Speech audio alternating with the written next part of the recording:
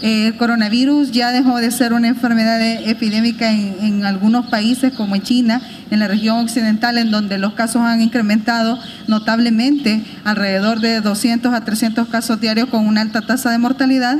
Y este comportamiento se ha repetido en otros continentes debido a que no se han respetado, no se han dado cumplimiento a ciertas restricciones particulares que van asociadas al mecanismo de transmisión de la enfermedad. Es muy importante que sepamos que una vez nosotros implementemos, estamos cortando la cadena de transmisión de la enfermedad. Los transportistas de Nueva Concepción recibieron lineamientos ante la emergencia por el coronavirus. En el caso de los mototaxis, similar, tienen que hacerlo. Tratar de desinfectar, ¿verdad?, la unidad que andan dirigiendo, igual andar todas las medidas, y así los de la ruta también de los cantones.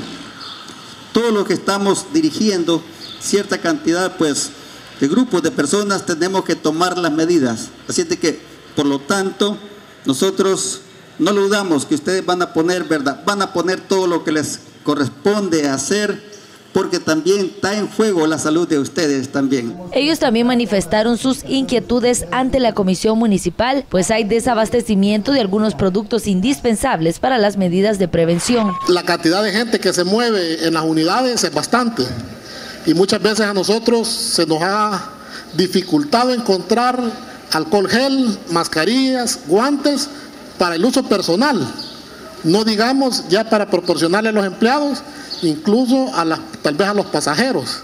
Entonces, no sé si comunidades de salud pueden proporcionar, o como alcaldía, ya don Raúl mencionaba que el tipo jueves van a tener, o viernes van a tener, pero ¿cómo va a ser el mecanismo? Les tenemos que hacer llegar una nota para que nos proporcionen la cantidad, para que nos proporcionen alcohol, porque nosotros estamos en la disposición. Algunos que no encontramos alcohol gel, andamos atomizadores con alcohol de 90 grados, y así lo andamos usando, a la falta de alcohol gel. Pero sí necesitamos pues abastecernos, unirnos todos al esfuerzo de poder controlar esta pandemia. La desinfección de las unidades de transporte fue un mandato que se les encomendó a todos los transportistas, entre otras recomendaciones. Lo más importante con el coronavirus es que todos conozcamos que es un virus que se transmite por contacto, por eso las medidas de restricción son mayor, ¿verdad?, de 1 metro de distancia.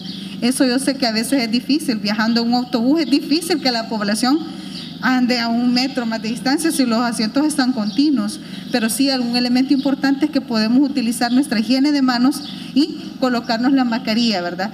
Es muy importante que actualmente, como he observado en muchos vehículos, que la población, quienes conducen o quienes realizan el cobro del autobús, utilizan un respirador N95 o una mascarilla, y además están utilizando guantes para poder estar dando los cambios de dinero, ¿verdad?, a la hora de subirse los pasajeros, y con eso está limitando en un porcentaje, ¿verdad?, la cantidad de microorganismos. Las autoridades manifestaron que la única forma de prevenir el coronavirus es por medio de la colaboración de todos, y ante cualquier síntoma de tos, gripe, fiebre y dificultad para respirar, llamar al 132 para recibir ayuda. Con imágenes de Kevin Hércules para CN Noticias, Esmeralda Alas. Y su mascarilla, porque ellos andan cobrando.